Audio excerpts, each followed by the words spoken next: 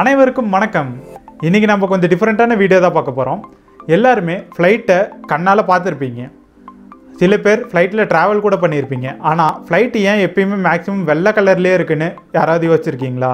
இன்னைக்கு அதுக்கான ரீசன்ஸ் தான் இந்த வீடியோல பார்க்க போறோம். இந்த வீடியோ கண்டிப்பா இன்ட்ரஸ்டிங்கா இருக்கும். இந்த வீடியோவை தவறாம முழுசா பாருங்க. இந்த வீடியோ பிடிச்சிருந்தா வீடியோக்கு ஒரு லைக் பண்ணிருங்க. இப்போ வாங்க வீடியோக்குள்ள போலாம். ஃபர்ஸ்ட் ரீசன் என்னன்னு பார்த்தீங்கன்னா சன்லைட்டை ரிஃப்ளெக்ட் பண்ணுறதுக்கு. நம்ம சம்மரில் மேக்ஸிமம் ஒயிட் கலர் இல்லாட்டி லைட் கலரில் உள்ள ஷர்ட்ஸோ ட்ரெஸ்ஸோ தான் போடுறதுக்கு விரும்புவோம். ஏன்னா அதுதான் சன்லைட்டை ரிஃப்ளெக்ட் பண்ணி நம்மளை கொஞ்சமாச்சும் கூலாக வச்சுருக்கோம்.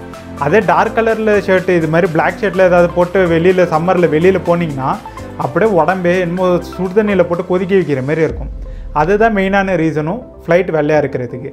ஃப்ளைட் மேலே ரொம்ப ஹைட்டில் பறக்கும் போது அது டைரெக்டாக சன்லைட்டுக்கு அஃபெக்ட் ஆகும். அதே டைமில் அது டார்க் கலரில் பெயிண்ட் பண்ணியிருந்தாங்கன்னா அது சன்லைட்டில் அப்சர்வ் பண்ணி உள்ளார உள்ள பேசஞ்சருக்கு பயங்கரமான ஹீட்டை கொடுக்கும். அதனால தான் சன்லைட்டை ரிஃப்ளெக்ட் பண்ணுறதுக்கு தான் மேக்ஸிமம் ஃப்ளைட் ஒயிட் கலரில் பெயிண்ட் பண்ணியிருக்காங்க. ரெண்டாவது ரீசன் என்னன்னு பார்த்தீங்கன்னா ஃப்ளைட்டோட டேமேஜஸை ஈஸியாக ஸ்பாட் பண்ணிடலாம். ஒயிட் கலரில் இருக்கிற ஃப்ளைட்டில் இந்த மெயின்டெனன்ஸ் டீமால் ஈஸியாக அதில் உள்ள டேமேஜஸ்லாம் கண்டுபிடிச்சிட முடியும். அதே டார்க் கலரில் ஃப்ளைட்டை பெயிண்ட் பண்ணியிருந்தாங்கன்னா அதை கண்டுபிடிக்கிறது கொஞ்சம் கஷ்டமாக இருக்கும்.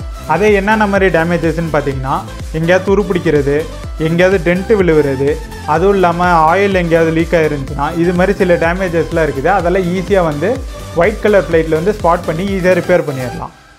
அதே நேரத்தில் ஒயிட் கலர் ஃப்ளைட்டாக இருந்துச்சுன்னா அது டேமேஜஸ் ரிப்பேர் பண்ணி முடித்த பிறகு அந்த இடம் பார்க்குறதுக்கு அவ்வளோ அட்ராக்டிவாக தெரியாது. இந்த இடத்துல டேமேஜ் இருந்துச்சு அதை ரிப்பேர் பண்ணியிருக்காங்கன்றது அவ்வளோ சீக்கிரம் தெரியாது. அதே டார்க் கலர் ஃப்ளைட்டாக இருந்துச்சுன்னா அது ஈஸியாக வெளியில் தெரியும். இந்த இடத்துல டேமேஜ் இருந்து இதை ரிப்பேர் பண்ணியிருக்காங்கன்றது அந்த இடமே கொஞ்சம் தனியாக டிஃப்ரெண்ட்டாக தெரியும். இதுதான் ஒரு ரீசன் ஃப்ளைட் ஒயிட் கலரில் பெயிண்ட் பண்ணுறதுக்கு. மூணாவது ரீசன் பேர்ட் ஸ்ட்ரைக்கை கம்மி பண்ணுறதுக்கு. அதாவது பேர்ட்ஸ் பறவைகள் ஃப்ளைட்டை இடிக்கிறத கம்மி பண்ணுறதுக்கு. சயின்டிஸ்ட்டை பொறுத்த வரைக்கும் மனிதர்கள் அளவுக்கு பறவைகளால் எல்லா கலர்ஸையும் பார்க்க முடியாது. இப்போது டார்க் கலரில் ஒரு ஃப்ளைட்டு முன்னாடி பறந்து வருதுன்னா பறவையோட பார்வையிலேருந்து பார்த்தீங்கன்னா அதில் மேகம், வானம், இது ஃப்ளைட்டு எல்லாமே கிட்டத்தட்ட ஒரே கலரில் தான் தெரியும். அந்த டைமில் பறவைகளால் டிஃப்ரென்ஷியேட் பண்ண முடியாது. இது ஃப்ளைட்டு, இது மேகம்ன்றது. அதனால் இது நிறைய சான்சஸ் இன்க்ரீஸ் பண்ணுது பேர்ட்ஸ் ஃப்ளைட்டை இடிக்கிறதுக்கு.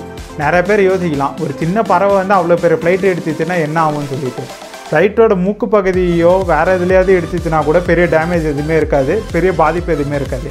ஆனால் ஏதாவது பறவை ஃப்ளைட்டோட இன்ஜினில் போய் மோதிடுச்சுன்னு வச்சுக்கோங்களேன், அது இன்ஜினையே அது டேமேஜ் பண்ணிடும். அதனால ஃப்ளைட்டு கிராஷ் ஆகிறதுக்கு கூட வாய்ப்பு இருக்குது. இதுவும் ஒரு ரீசன் தான் ஃப்ளைட்டை ஒயிட் கலரில் பெயிண்ட் பண்ணுறதுக்கு. நாலாவது ரீசன் என்னன்னு பார்த்தீங்கன்னா ஃப்ளைட்டோட கலர் ஃபேட் ஆகாமல் இருக்கிறதுக்கு.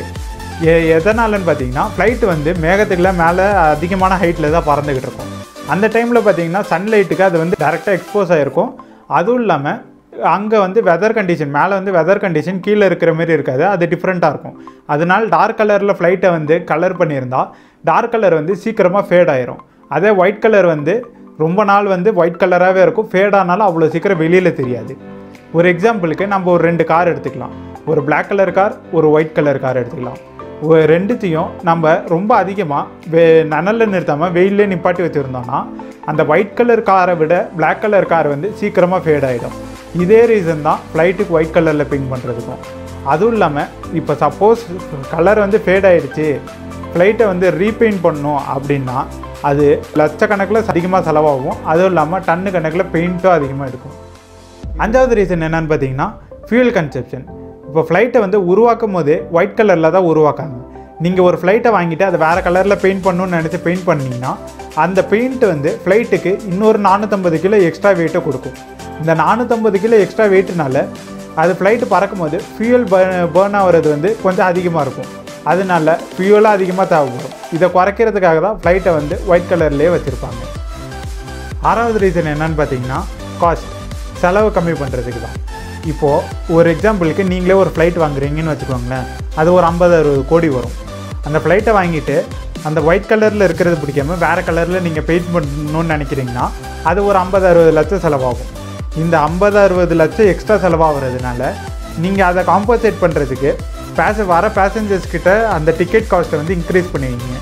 அப்போது அந்த டைமில் வேறு ஒரு ஃப்ளைட் கம்பெனி ஒயிட் கலர் ஃப்ளைட்டை வச்சுக்கிட்டு அதே டெஸ்டினேஷனுக்கு கம்மியான டிக்கெட் கொடுத்தா அது பேசஞ்சர்ஸ்லாம் உங்கள் ஃப்ளைட்டுக்கு வருவாங்களா அவங்க ஃப்ளைட்டுக்கு போவாங்களா எல்லாருமே அந்த ஃப்ளைட்டுக்கு போயிடுவாங்க. அதனாலேயே மேக்ஸிமம் எந்த கம்பெனிக்காரங்களும் வேறு கலரில் ஃப்ளைட்டை பெயிண்ட் பண்ணி எக்ஸ்ட்ரா காசு செலவு பண்ணுறதுல விருப்பப்படுறது கிடையாது. ஏன்னா அவங்களுக்கு பேசஞ்சர்ஸும் கம்மியாயிருவாங்க, செலவும் அதிகமாயிரும். இந்த கடைசி மற்றும் 7வது ரீசன் என்னன்னு பார்த்தீங்கன்னா, ஃப்ளைட்டை செல் பண்ணும் போது உங்களுக்கு இதனால் சில ப்ராப்ளம்ஸ் வரும். என்னென்னு பார்த்தீங்கன்னா, வேறு கலரில் நீங்கள் டார்க் கலரில் ஃப்ளைட்டை பெயிண்ட் பண்ணியிருந்தீங்கன்னா நீங்கள் அந்த ஃப்ளைட்டு பெயிண்ட் பண்ணுறதுக்கான காஸ்ட்டை சேர்த்து தான் நீங்கள் செல்லிங் காஸ்ட்டில் ஆட் பண்ணுவீங்க. இப்போது ஒரு ஃப்ளைட்டை நீங்கள் விற்கணும்னு எதிர்பார்க்குறீங்க, ஒரு 30 கோடிக்கு விற்கணும்னு பார்க்குறீங்க. அதே ஃப்ளைட்டோட பெயிண்டிங் காஸ்ட்டு ஒரு 1 கோடி எக்ஸ்ட்ரா ஆகுது. 31 கோடிக்கு நீங்கள் கோட் பண்ணுறீங்க அதே ஃப்ளைட்டை. அதே மாடல், அதே கண்டிஷன் எல்லாமே பர்ஃபெக்டாக அதே மாதிரி இருக்கிற இன்னொரு ஃப்ளைட் வேறு கலரில் பெயிண்ட் பண்ணாமல் ஒயிட் கலர்லேயே இருக்குது.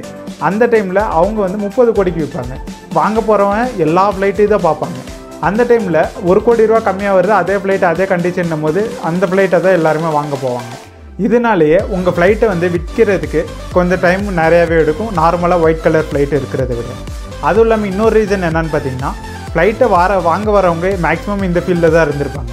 அவங்களுக்கும் டார்க் கலரில் பெயிண்ட் பண்ணால் என்னென்ன டிஸ்அட்வான்டேஜஸ் இருக்குதுன்னு அவங்களுக்கும் தெரியும். அதனாலேயே மேக்ஸிமம் டார்க் கலரில் உள்ள ஃப்ளைட்டை வாங்குறதுக்கு யாரும் ப்ரிஃபர் பண்ண மாட்டாங்க. இதுதான் இன்னொரு ரீசன் அவங்க ஃப்ளைட்டை ஒயிட் கலர்லேயே வச்சுருக்கிறதுக்கு. இந்த வீடியோ உங்களுக்கு பிடிச்சிருக்குன்னு நினைக்கிறேன். இந்த வீடியோவில் புதுசாக ஒரு ஃப்ளைட்டை பற்றின விஷயங்கள்லாம் தெரிஞ்சிருப்பீங்க. இந்த வீடியோ உங்களுக்கு பிடிச்சிருந்தா வீடியோக்கு லைக் பண்ணிவிட்டு சேனலுக்கு சப்ஸ்கிரைப் பண்ணி பெல் ஐக்கானை ப்ரெஸ் பண்ணி ஆல் என்ற நோட்டிஃபிகேஷன் எனேபிள் பண்ணிக்கோங்க. அடுத்த வீடியோவில் சந்திப்போம். அது வரைக்கும் பாய்.